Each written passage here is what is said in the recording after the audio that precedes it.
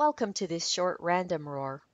I'm TigerLily, show host for TigerLily's Freedom Roar on Freedomizer Radio.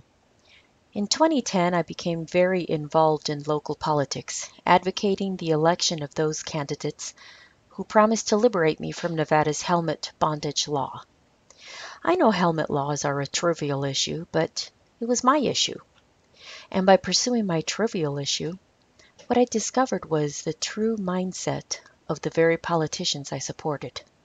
I discovered that they are sociopathic liars with one agenda: to keep and increase their power.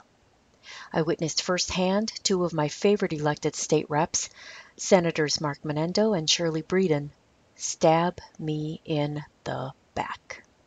Here's philosopher Stefan Molyneux explaining the perverseness of our democratic system.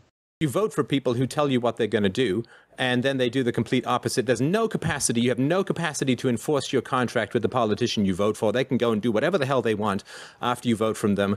In the 20th century alone, governments killed 250 million people. I think that the worst serial abusers of contract tend to be governments.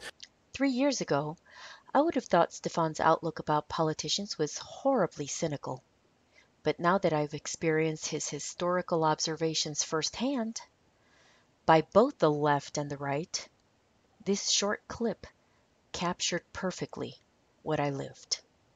This is TigerLily reminding everyone that I don't write to be safe, I write to be free.